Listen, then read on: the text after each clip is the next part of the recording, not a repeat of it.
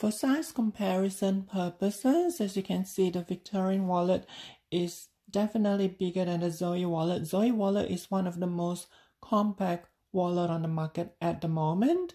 It is very, very small, compact, and I love using this. I'm actually using it at the moment because it's just so small. It fits into a lot of the mini bags.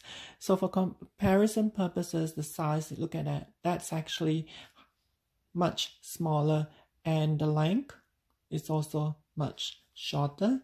The thickness is very similar. The only difference is, for some reason, this one doesn't have a back pocket, but Zoe wallet has a back pocket.